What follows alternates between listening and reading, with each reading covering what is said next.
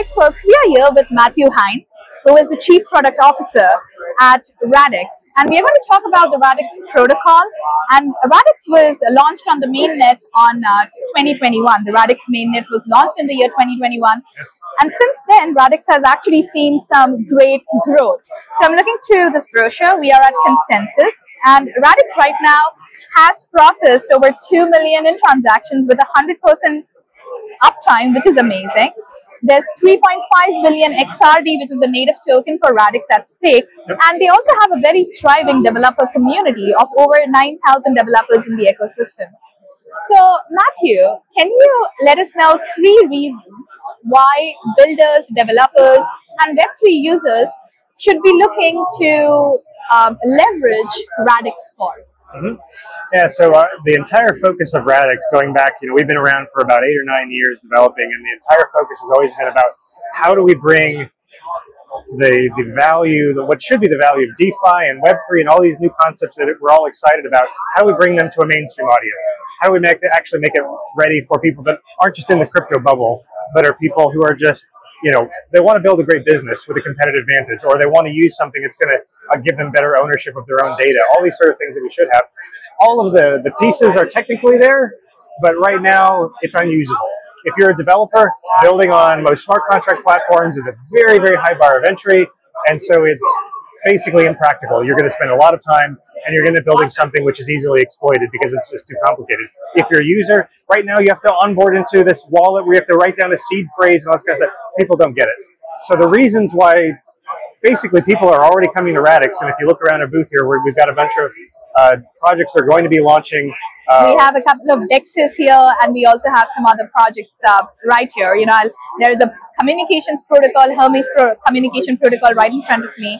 Exactly. Pretty good thriving ecosystem. Right, and this is all essentially before pre-launch. So even though our mainnet has been live, like you said, since 2021, our smart contract capability goes live in a few months. Even with us being pre-smart contract, we have this whole ecosystem of developers. They're saying, we want to be first in line. We want to build here not because you've got the biggest grants program or because your token price is whatever. They're here because the tool set is better. They're here because they feel like they can actually build a better application with a better user experience. And a lot of this has to do with the fact that we've just really put all of our effort into giving them the tools that they need to be able to do that. That's great. So, guys, if you're a builder looking to build on Radix, Radix actually uses a language which is a derivative of Rust. So, if you have built on Solana uses Rust as their language to build on top of Solana, and Radix uses Scripto. Is that the language? Yeah, we call it Scripto. Yeah, so it's heavily based on Rust. Yeah. It's going to be quite different than your building experience on Solana.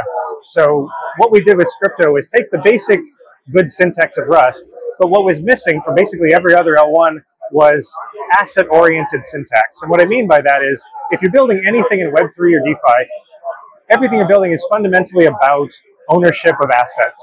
It's about owning your own NFTs and having those have meaning, or using tokens and swapping them, connecting different applications together.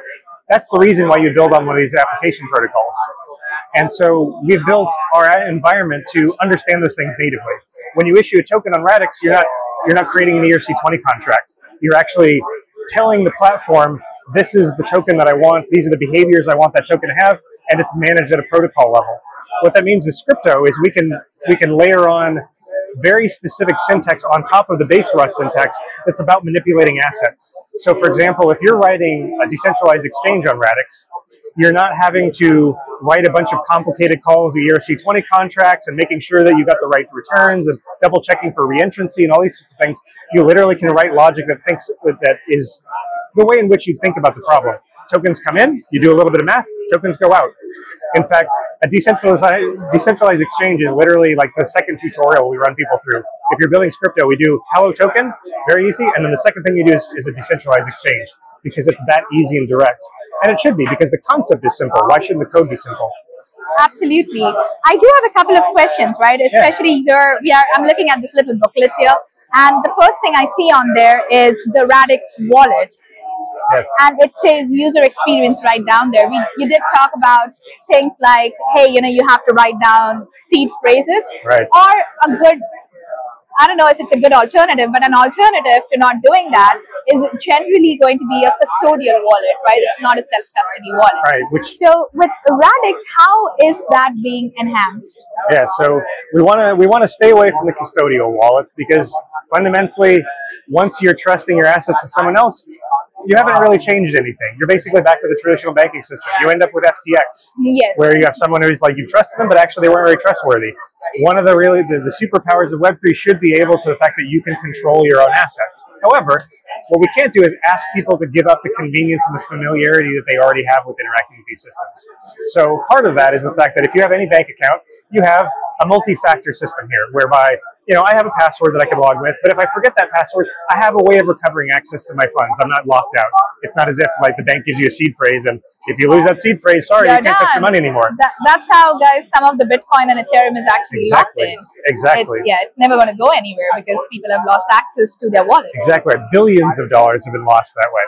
So on Radix, we built features into the account structure on our ledger has multi-factor authentication built into it, which means that we can do social recovery, we can do multi-factor recovery, we can have you be able to sign transactions with your phone, but if you lose your phone, it's okay. You can use other factors to recover access to your accounts. Really powerful system and allows us to deliver a mainstream ready user experience with our wallet that we couldn't do if we hadn't built these features into the platform. It's not just about the wallet, it's about the entire platform. Got it. And is Radix a platform for enterprises to build on? And by that, what I mean is, how much time does it take to achieve consensus? And how much time does it take for a transaction to get finalized? Well, yeah, so a couple of different questions. I mean, so we've got very fast finality. It's, a couple seconds basically for finality. So we've got a BFT-based consensus algorithm for those who know what that means. But very, very fast finality. It's not probabilistic finality. The Byzantine fault tolerance protocol. Exactly. Like Federa, they have the asynchronous Byzantine. Yeah, theirs is a little bit different, but same kind of family of consensus mechanisms, I would say. But ours is proof of stake, is our Sybil protection mechanism. So it is unlike Federa, it is a decentralized network. It's entirely run by community node runners. We don't run the network. We don't have any permissioning of it. Our next release after the... Do you have a delegated proof of stake model, or is it just... By the way, guys, a delegated proof of stake model is something you could see in some layers where they still have a decentralized permissionless protocol running, but then there are a certain number of leader nodes that are actually finalizing the... Not finalizing, but they are the ones creating the block, essentially. So that's what a delegated proof of stake protocol stands for. That's right. How is Radix structured? Yeah, so delegated proof of stake is basically, it's your Sybil protection mechanism. Like, how do you select who is able to, like you said, commit blocks and that sort of things. So we do use delegated proof of stake for that. I would say that the consensus mechanism that we use behind the delegated proof of stake is quite unique. It's a custom consensus protocol that we built. It's based on Byzantine fault-tolerant concepts, but it's quite unique to what we're doing. And critically, it's a system that's designed with our next major release after Babylon to be highly shardable. So it's going to be a system where we can have essentially unlimited parallelism of transactions. And that's what we need. Once these systems really go mainstream, a user on one side of the world needs to be able to do transactions without interfering with someone doing transactions on the other side of the world. We have a system that will allow us to do that. So guys, if you know some of the newer EVM chains, the reason why some of them are faster than Ethereum is because they do leverage sharding, and that's what we are talking about here. In near future, even on Radix, we'll have some sharding. But at this point, what is the transaction per second that Radix generally achieves? So current network is doing about 50 TPS, which is not groundbreaking by any means. I mean, our opinion it is good enough to start an ecosystem on. So if you look at Ethereum, that's doing about 12 DPS. 12 to 15, 16 transactions per second. That's what we get with Ethereum generally. So what we focused on is what we wanted to deliver first was the great developer experience, our unique smart contract language, the great user experience through the wallet, being able to see what your transactions are about, being able to see your own assets. Our opinion is that we needed to start by providing those solutions so we could start building an ecosystem, start solving real problems. And then once that ecosystem grows, now the next milestone after that is we go to our unlimited shardability, which essentially means we have infinite TPS. It means that as there's more demand, we can add more nodes. Yeah, so sharding, you can think of it sort of like a Docker-based architecture. So, things just expand exponentially and the scalability becomes really easy without really negotiating with your performance. A couple of last questions to close on this conversation.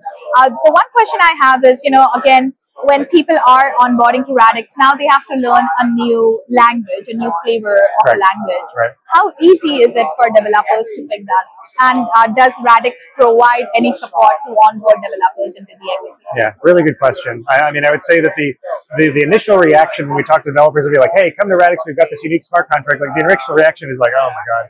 One more language. I've got to learn another smart contract language. Right, exactly. So, but what we found is that very, very quickly, if they go through the very first tutorials of it, like we always say, like, look, we understand where you're coming from, just go through this tutorial. Spend 30 minutes on it. Almost without fail, developers come out and going, oh, like you've made it so much easier that the fact that it's a little bit different doesn't matter. It's based on Rust, so like all the fundamentals of Rust carry through. If you're familiar with Rust, this is easy. Even if you're not familiar with Rust, it's not hard to pick up. But the important thing is that all of the logic you're writing is so focused on what you're trying to accomplish that a lot of the boilerplate code that they're used to writing on every other smart contract language just goes away. So, you know, even though, I mean, lines of code isn't necessarily the best measure of things, but, you know, Uniswap is about 1,000 lines of code. You can build the same functionality in Scripto in about 100 lines. It gives you an idea of, like, it is much more direct, which means that something that previously would have been difficult to build, you can pick up the language, be productive, and build something you feel much more confident in. And developers that we've been talking to really, really like that. So from Radix, is there a foundation that helps support developers, give out grants so they can come and build on Radix? Yeah, that's right. I didn't answer that part of the question. So we provide support in a number of different ways. We have a developer ecosystem team, which we provide support for hackathons. We've got a Scripto 101 course that people can do. We sponsor various events where we onboard people into Scripto and help them along.